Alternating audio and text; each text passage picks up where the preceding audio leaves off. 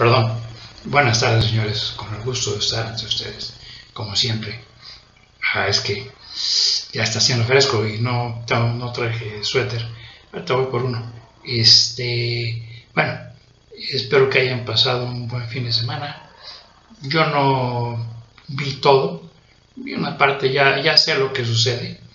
Desde hace tiempo los lambiscones que tienen ahí en las Fuerzas Armadas, tanto en Ejército y Fuerza Aérea, que está el chacal de Popotla y el marinerito de agua dulce,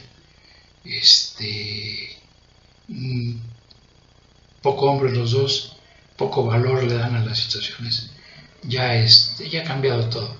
Yo estaba acostumbrado a que era un desfile militar bonito, marcial, y que los que presidían junto al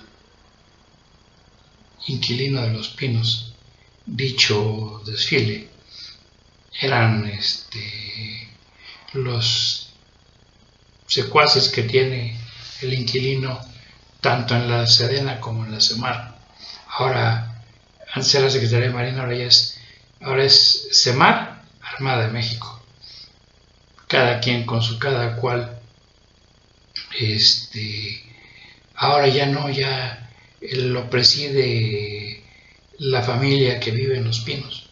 Y llegan y salen y entran desde la ceremonia del grito, desde la época del Cedillo, que fue el que impuso esa moda de que su esposa tenía que estar ahí.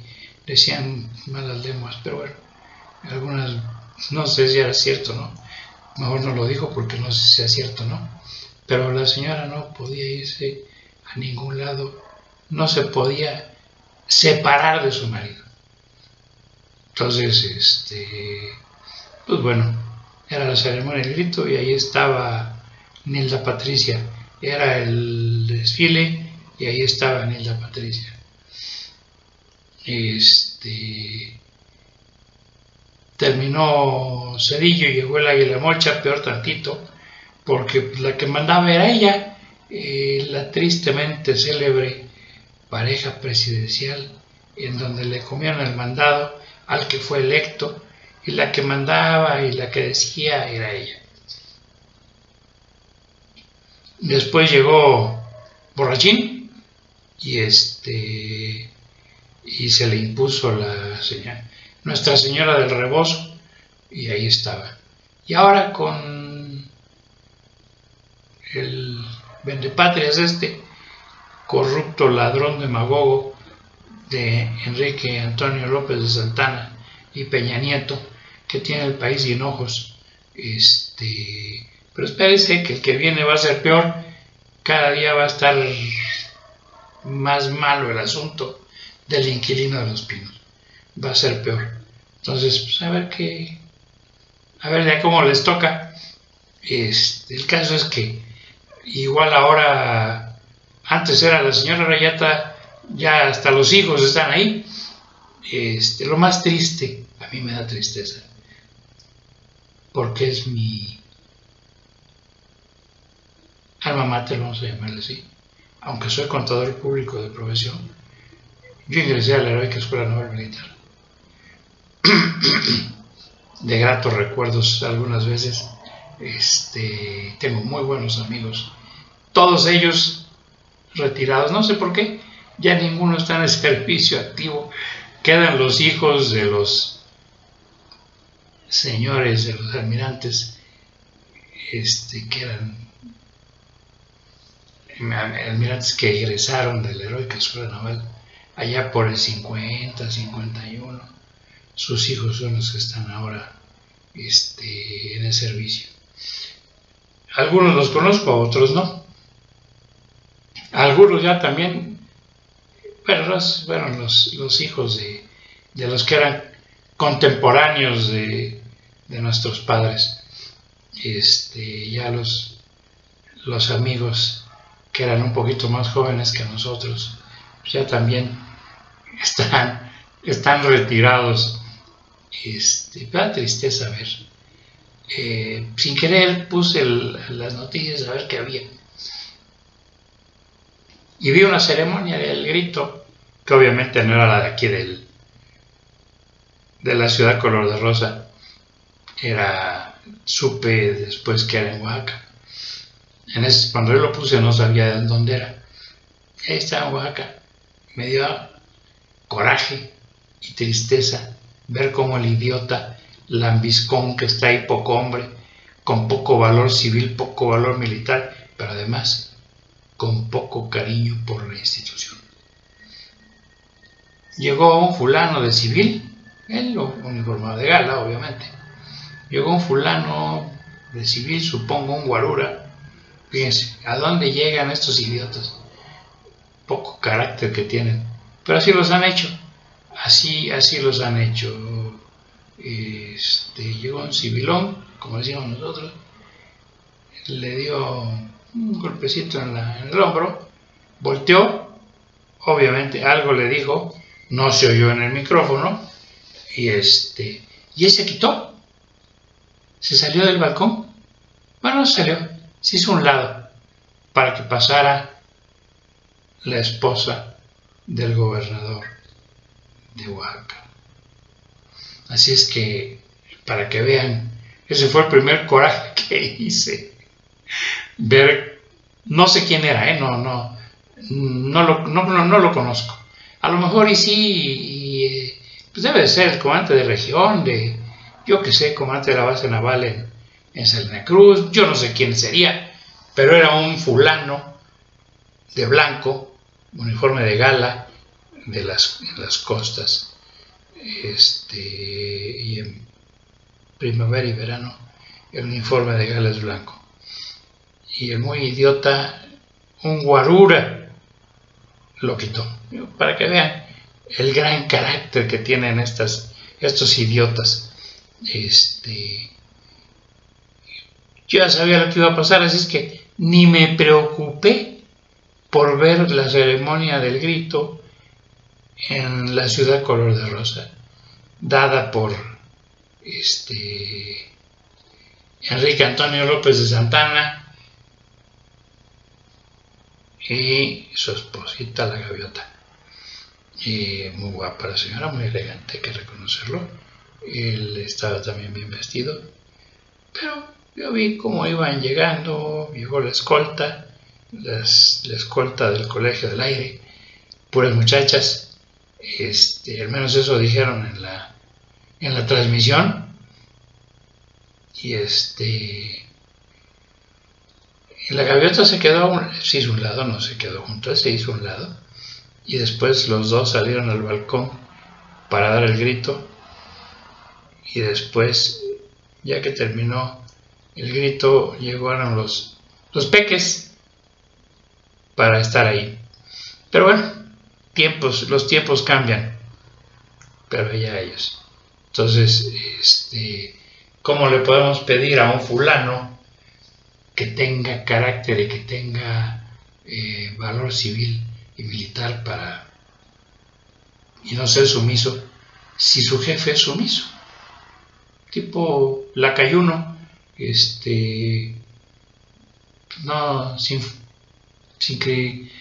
criterio, sin carácter, ¿sí? Le tienen pisada la sombra, quizás porque llegó indebidamente, entonces se ha dedicado a hacer negocios, y desde el sexenio pasado con su amigo Pastelín, y a la sombra de Mariano Sáenz Mendoza, que era el titular, el secuaz de Calderón. Mariano Sáenz Mendoza es nombrado por borrachines. Aquí ni la burla perdonan. Sacaron una caricatura donde dicen que hay una caricatura, dos fotos, una de Margarita Zavala y otra de su maridito, y dice: ya confirmaron los psiquiatras, escuchar hablar a Margarita causa alcoholismo. Pero bueno, así las cosas. Yo ya no lo vi, la verdad, no lo vi. Vi una repetición por ahí que pasaron en los noticieros. El desfile del día siguiente lo vi, una parte, no toda. Antes me gustaba verlo y ver todo, la marcialidad. Y ya no porque no lo sean, siguen siéndolo. Muy buenos equipos seguramente, no lo sé, pasaron. Lo que alcancé a ver algunas cosillas por ahí, que estaba ¿por qué sería? En fin, todo lo que sacaron ahí estaba bonito, muy bien puesto, muy bien hecho todo. Las cocinas móviles que tiene Marina, me tocó ver eso en Marina, cocinas y comedores móviles, la capacidad, no, vamos, impensable, ¿no? O sea, en la época de las cavernas, cuando éramos nosotros, los Cadet Towers, pues no había nada de esto, ¿no? No nos quedaba otra más que la marcialidad y hacer las cosas bien y con criterio. Entonces, pasé así tantito y vi en el balcón central a Enrique Antonio López de Santana y Peña Nieto con su esposa y su hija, 2 hijas. El tarado lambiscón del marinerito de agua dulce atrás formado, esperando que le avienten las migajas. Sí, eso es lo que eres, un lambiscón. Vidal Soberón, no eres tipo. Pero bueno, volvemos a lo mismo. Cuando se llega a un sitio, no por méritos propios, sino por designio, para cubrirle la espalda al que se va y para hacer lo que le digan los superiores de él, que en este caso son Luis Videgaray Caso, que es el titular indiscutible de este sexenio, y su sirviente, Enrique Antonio López de Santana y Peña Nieto. Pero bueno, por eso no lo vi, no pienso verlo. Cuando vea las noticias ya veremos. Ahí vi hoy a una muchacha capitán, no sé, nomás decía mi capitán, era voz de mujer, dijo varias aberraciones. O sea, cuando manden a alguien ahí, antes mandaban a gente preparada, a gente capacitada para poder hablar. No, aquí esta muchacha desbarró varias veces en 3-4 minutos que vi las noticias. Dije, no, de veras que está negada para esto. Pero bueno, a ella la mandaron a hacer el ridículo, lo hizo. Y al cabo, si su patrón lo hace, ¿por qué ella no? Entonces, pero bueno, volvemos al tema del convenio, al acuerdo de libre comercio entre México y Estados Unidos. El día de hoy vi con tristeza cómo avientan al precipicio a los cobardes, lambiscones y arrastrados, vendepatrias que son Luis Videgaray y su equipo, que firma como responsable el retrasado mental ese que está en Los Pinos, que no saben ni lo que... Sí saben lo que están haciendo, llevándose muchos millones de pesos o de dólares, que es lo mismo, ¿no? Todos los millones de dólares se convierten en pancholares. Y hoy Donald Trump dice, no sé si fue una entrevista, yo lo vi, me mandaron vía Aristegui, doña Carmen Aristegui,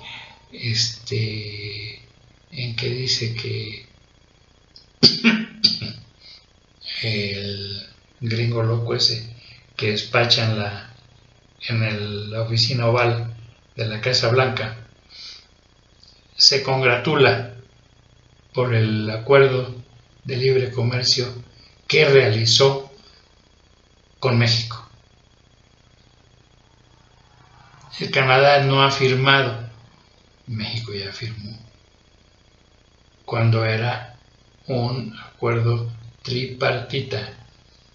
Así es que pues, no que era un acuerdo trilateral, aquí no, aquí ya pasó a la historia y es bipartita. Gringolandia agachando a los mexicanos. Así es que, pues bueno, van a seguir ellos